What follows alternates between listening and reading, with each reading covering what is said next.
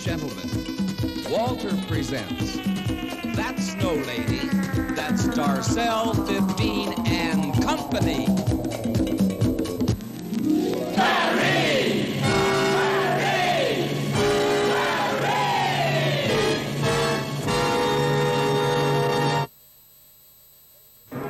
Ladies and gentlemen, the Corps de Ballet at Darcelle XV. Welcome, please, Lindsay Alexander. Lady Elaine, ladies and gentlemen, Lady Elaine. Laurel Andrews, Laurel Andrews. Tina Sandell, what's not to love? Tina Sandell. And the choreographer of our show, ladies and gentlemen, Roxy, Roxy.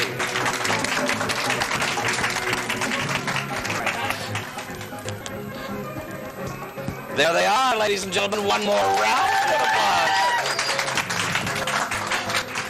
Well, this is a treat for me. Thank you. This is a treat for me because now I have Darcelle and Company on stage. And we have been running our television show now on cable for about 26, 36 weeks. And we haven't had Darcelle and Company. And these are the folks that make Darcelle look good 4 nights a week. And on the road and traveling to San Francisco. Trust me, ladies and gentlemen, in this business, don't depend on a one-man show because it doesn't work. This show works because we have 5 very talented folks tap dancing and carrying on. Well, sometimes tap dancing, and most of the time carrying on. Is that the way it works? All time tapping. I think I should start with probably our newest member of Darcelle and Company, Lindsay Alexander. Hi. Hi. How are you? Wonderful. You look good tonight. Thank you. I learned it all from you. Yeah. Well, aren't you sweet? Been in the show about 3 weeks now and already knows how to take care of the boss. All right, now. This is not a problem. Lindsay, when did you start female impersonation? When did you start doing show business? About 5 years ago in Austin, Texas. In Austin, Texas? Austin, Texas. Is that the pickup truck group down there? Plenty of pickup trucks. Sure. I did it on a dare for what they called amateur night, and which I later found out they nicknamed Feature Feature. Are you telling us that you were lovely that evening?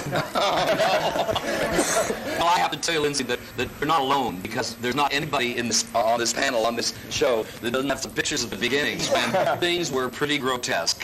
And thank goodness they picked up. We could get into that. Lady Elaine is another new member of our show. And Lady Elaine, you're from Portland? I'm from Texas. You're also from Texas? Oh, that? Yeah. You didn't know that? No. Where in Texas, Lady Elaine? Port Arthur, Texas. It's near the Gulf of Mexico. The foot of Louisiana. Yeah, well, yeah. Doesn't matter. I'm here now. You've been to Portland how long? I've been in Portland since I was 11. I'm now Oh, well, then you weren't dressing like this in... No. But well, yes, I did. You might want the high heels. Actually, I did. My mother went to the hospital. She came home, and I did Flip Wilson when Flip Wilson was a little popular, and I got one of her wigs and one of her dresses and stuffed things. And you were Flip Wilson for a I was while. Flip Wilson.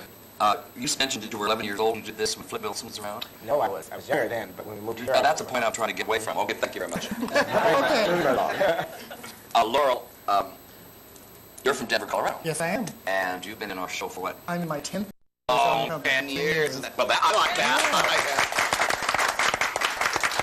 that. Laurel also is our contest coordinator for Femme Magnifique, that's fun. which is becoming almost a full-time profession for both of us. Yes. But you started in the business... I'm in Denver, Colorado, and I had a fabulous first night out, and then from then it went downhill. My first night out, I was done professionally by a lady who was going to a large masquerade ball, and she wanted something different, so she was going to go as Rhett Butler from Gone with the Wind, and she wanted a Scarlett O'Hara. And so she, who was a makeup artist, she did me up as Scarlett O'Hara, and I went, looked wonderful, and then the next time I tried it again, on my own, we won't talk about it. It was, like it says, very humble beginnings. Very humble beginnings. All go through the makeup at this point, under the lights and all that is great. I mean, they are beautiful. They're beautiful. Really. But to get to that point, there's no books anywhere, is there? Yeah. I didn't see one book that said, well, Darcelle, what you're going to do is put on these silver things on your eyelashes, eyebrows, pardon me. Tina Sandell and I started in the business. No, you were before I was. You were much older. This is my older sister. Mexican. Tina Sandell, when I met you, you were working at a club called the Magic Garden. There's a Club Northwest. Club Northwest. Club Northwest, yes. And the way I got started was I came to Portland and I'd never worn a dress. Well, I was never worn a dress before. From where? From Klamath Falls, Oregon. You didn't wear a dress in Klamath Falls? No. Well, yeah, all men in Klamath Falls. I came to Portland and they had a show at the Club Northwest. And I went over there and they had an amateur show. So Jimmy Lynn and Jan London, who were working there then, had an amateur show. So I went in one night, and I just turned 21. Went in there and I saw the show, and I went back the following weekend and put on a dress, and I had no lashes, put on some blue eyeshadow, just, little pink lipstick. And your own hair. My own hair, which was about, right there. And I matted it up, and I had on these little fluffy pumps. Excuse me. We'll take care of it. Okay, I had these little pumps on, these nerd shoes. I'm so sorry. Well, here we go. Tell it like the PIAs, huh? We'll put the disclaimer back on front of our show after. Anyway, I went over there to the shows, and I went over to the show over there, and they said, we like to do. So I went over there, and they said, well, come back and do it every week with us. So I did, and they have shows like on the weekends. So I went over there, and it was the only show bar in town that had female impersonators. And I had the bar here. You had the bar here, yes. And it was a tavern then. Yep. Uh-huh. And the law changed so that we could have entertainment in taverns. So at that point, Roxy comes into the picture. Hello, Roxy. Hello, Darcelle. Hi. Roxy is, go ahead, that's fine. Roxy choreographs our show now, and choreographed with them and helped put it together. Roxy, your beginnings in show business. Well, my first beginnings were the orange show business, and I truly did not put, I take it back, I was going to say I did put a dress on until I got here in Portland, Oregon. But I did. I slipped into my mother's dress once at Halloween, and I won a Halloween contest in Halloween when I was about 15 or 16 years old. But my early beginnings were in Las Vegas. I've always wanted to be a dancer since the time I was 6 years old. My parents all said, you're going to grow out of that, you're not going to change. All I want to do is ever be an entertainer. Well, 2,000 years later, that's still all I ever want to be, is an entertainer. But I started dance schools in Salt Lake City. I used to study dancing in Pocatello, Idaho. I grew up in West Yellowstone, Montana. And from Salt Lake City to Las Vegas, where I got a job as a chorus boy in the beginning. And I like to always say, I always thought I was going to be Fred Astaire all these years, and I never realized I was going to turn out to be Ginger Rogers. Let me share with you. And so that was, now we're going to tell, that was 19 years ago. The three of us have been tap dancing together for 19 years, and I'm excited about that one too. And you'll be here in 19 more, and we'll have one. Let me share something with Roxy joined the show. Remember this, Tina? And Roxy joined the show, and it was like he had been dancing at the Hoyt Hotel with Gracie Hansen. So here was this virile, wonderful, heavy, great dancer. I don't mean heavyweight, I mean heavy, just nice, doing all these wonderful adagio things and having a wonderful time. Came to join our show, and the first night, danced on stage in male attire, without the face, without the makeup, and the audience went, that's it. That's it. Whoops. So the next night, he thought, well, I'll do something a little different. So we did it. Roxy did another little tap dance routine, which was even more masculine, more together, and the audience went, so the third night, Roxy said, where's a dress? Yes, and that's how Roxy started on our show in a dress, and it was an instant success on the night because I want to add, I did the same tap dance, same music, only in a dress and a painted face. It was an instant success, but I did make it as a male. That's right. People came to Darcelle XV at Old Town to see female impersonators do their thing. And production work, we all love the production work because we all get a chance to work together and do structured production work. Yeah. And it's really more disciplined and more together and harder to do than your single numbers.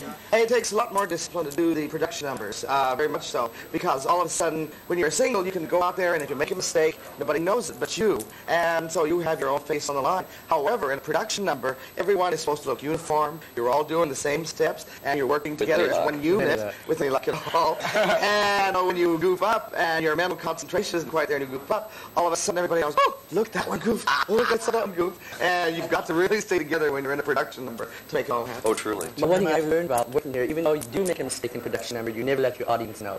You always go on with the number. I've learned that. I mean, I've gone downstairs and I have made mistakes on stage. And I started laughing. I threw out a character. I go downstairs and Roxy would come to me and say, Tina, you know you are more professional than that. You make a mistake, and don't let the audience know. You just keep right on to the next step. My favorite thing to do with a mistake is make it look like they're the one making I will make a mistake where I suddenly woke up at a production number and I'm in the wrong place, and I will just look like I am so right, and they will laugh at me, and so they look like they've done wrong. And that's great at that. That's my secret of my... A bigger smile when you make the mistake is the answer. A bigger smile. It's like, what is it, the little kid in the band, and he's out of step in the whole band, and the mother says, look, he's the one in step. Well, the very first dance teacher I ever had said that if you fall down on stage, it doesn't matter. The important thing that matters is that you point your toe when you fall, and you smile as you fall. As you're falling. We have the same thing with costumes, because we do extremely large headdresses and backpacks and this sort of thing in some of our production work. And if it falls, it falls. Yeah. If it falls, leave it there. It's a rule of thumb. And nobody cares about it going to the floor. We get to kind of travel a lot and have a wonderful time. We've traveled and worked in... Oh my goodness, you name it. Oh, tell me. Las Vegas. Las Vegas, Reno, Seattle. California, Los Angeles, San Francisco. We just said San Francisco. Klamath Falls, Seattle. Milton Free Water, Dallas, Bates Motel. Bates Motel in Dallas, Oregon. I resisted, and I'm sure you all, I resisted us doing numbers for this segment, for this half-hour show that I wanted to bring, because I just felt that we should just kind of talk about what's going on, and what do you think's going to happen? Where are you going in the business? Where do you think you're going in the business? I don't know. To the top? Hopefully up. To the top. To the top. Yeah. I think there's room. We know professional people that work all over the United States, and I think there's a lot of room. There's a lot going on for what we do. Well, one of the things that's happened now is that they've exploited almost every phase of show business.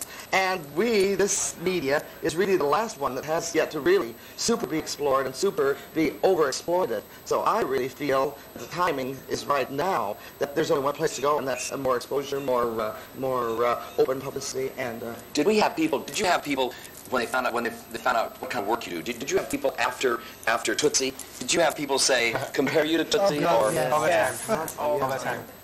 Well, one of the neat things about Tootsie was that all of a sudden, people for the first time in general saw a man posing and running around like a female. Not very good. Not that pretty, I might add. Not that pretty. But it was done, and before that, I think people always thought of female impersonation, I think, as someone on the sleazy, on the dark side of life. I don't know exactly what they did think, but it seemed to have that connotation, and we've tried to keep it above that, and it never really has been.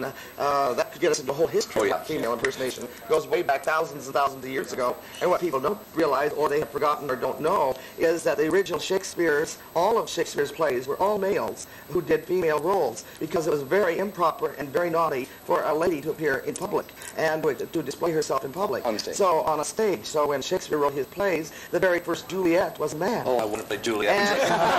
And also Shakespeare himself at one point, and it was, I forgot which one of those kings, King Lear or one of the kings, but anyway, they were going to he'd written the play for the king, and the man who was to play the king's mother died that very night that they would open the play for the king, and Shakespeare himself jumped in and took over the part and played the female role that night. Also, there's, of course, kabuki. The Japanese theater has a tradition, and still traditionally today is kabuki, in which fact all female roles are taken by males. And their performers are absolutely, they're top, respected and top. They're called national treasures. We have people, when you touched on the sleazy part, we have people who come in and say, oh, I don't know what we're going to see. I don't know what they expect. I don't know what they in their minds think of. But I want to get into the costuming, because, as you say, what happened to your costume, Laurel? Oh. I wanted to show the beading off. You have to show the beading off. These costumes are created right here at Darcelle 15 by the folks in the show. We make all the things you see. We do make our own wardrobe, and all production wardrobes are made here. And I often have women say, oh, would you make us something like that? Or where do you get your costumes? And I have to tell them we don't get them from Kmart. I really don't think that Kmart doesn't. But the thing is, women will ask me, and I'm sure they've asked you folks too, about, oh, God, I'd love to be able to wear those earrings, or I'd love to be able to wear that kind of a look. Wear it. Yes, Isn't that what you tell the ladies? Wouldn't you tell them? All the time. They're always saying, oh, I wish I could look like you or dress like you. Makeup is a lost art to the American woman. And they're always saying, well, my boyfriend doesn't want me to wear any makeup. They're lying. Because when Morgan Fairchild comes on that television screen, they are paying attention to that woman. And she is painted up from here till Christmas. And so a little bit of makeup... Oh, I agree with you. I think men don't want other men to look at their wives or their girlfriends. Sure. But they should notice the painted up girls on television and here. And here. Why, we pinch our cheeks and hit the stage. Isn't that how that works? Takes you 2 seconds to get ready. Liar, that's a fire. Let's see, we've touched on costuming. We've touched on how... I still want to know about going on with I know what I want to do. I want to write a book. Okay, I want to write a book about all Which is of the those. neat thing about being a female person, working here, is that not only do you learn to go on stage, you learn other ways to make a living, as well as making costumes, which you can break out into, makeup, which you can break out into, styling hair. You learn all these other No, yes, it's beautiful.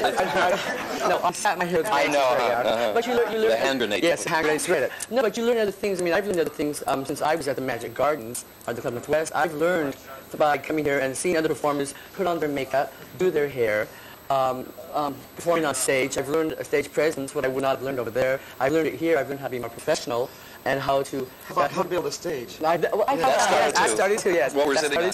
And I've learned a lot of things. I've learned about Darcelle taught me the tech of the lighting and the sound and how things have to be perfect in order for the audience to enjoy it and for them to... We have to relate to our audience. Because audiences don't realize why they go to a show and they see a show and they go away saying, it wasn't as fun as I thought it was going to be. But they don't realize that probably it wasn't the performance so much as maybe the tech was a little bit off. Yeah. And we depend on certainly on audio. Oh. I mean, we depend on audio completely because most of our things that we do are mime or the music is in the can, as it were.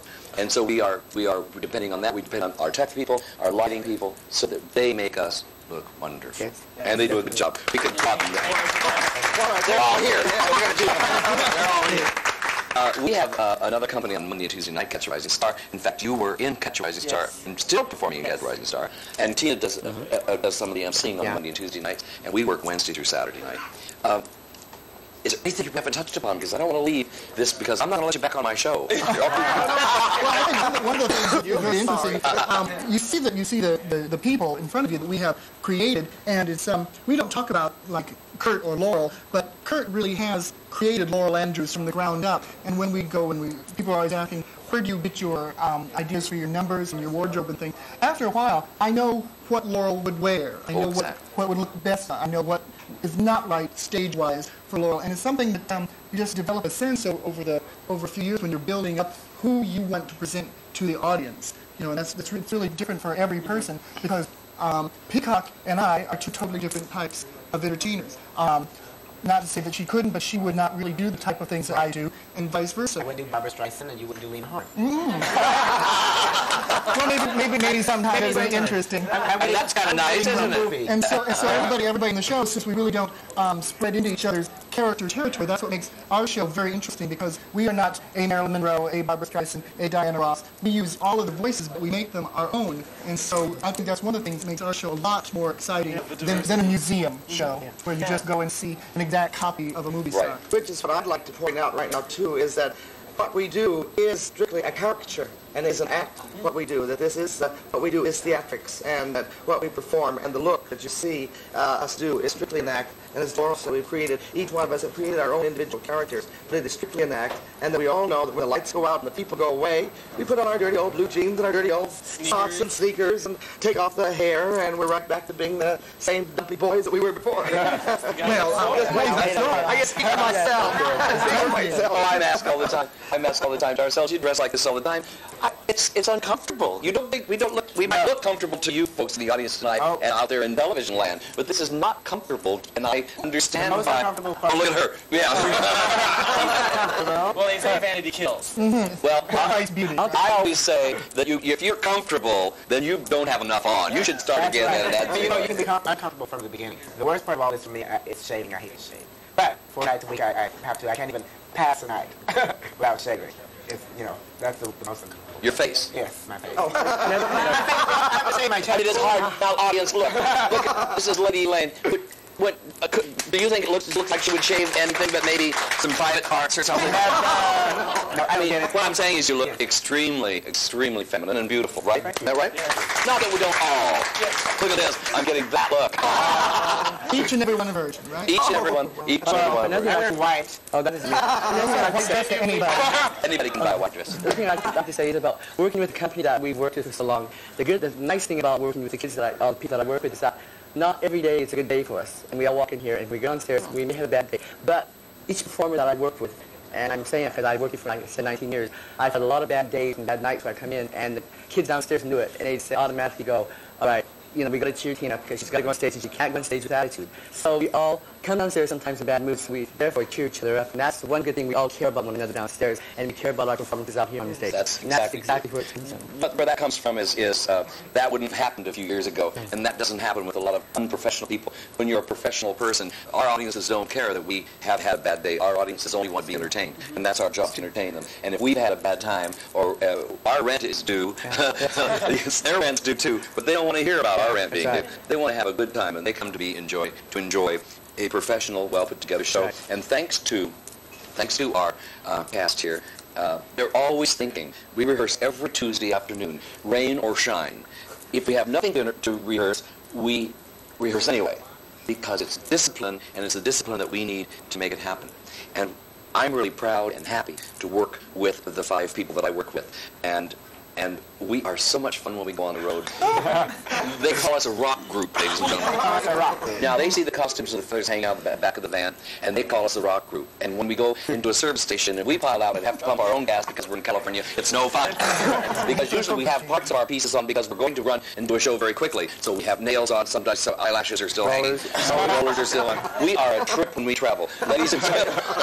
So if you see a brown van going down the street someday with feathers hanging up the windows, just look and say, that must be Darcelle and Company on their way to Never Never Land one more time. Thank you so much for joining us, ladies and gentlemen. We've had a wonderful time. Thank you. Thank you very much for joining us. Thank you. And remember, ladies and gentlemen, one of the first things we do at Darcelle 15 is we learn to laugh at ourselves, and then we can laugh at everybody else. Thank you very much, and have a wonderful week. Thank you. All right. Thank you. Thank you. Now people know to talk.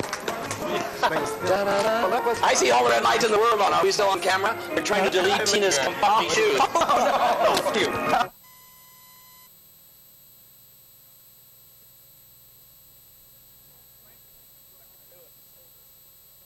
My chair started to collapse halfway through. Is that why you're hanging on me? Look at my chair. I got a waffle cream. Look, stop, look. I just knew halfway through I was going to go crashing through them.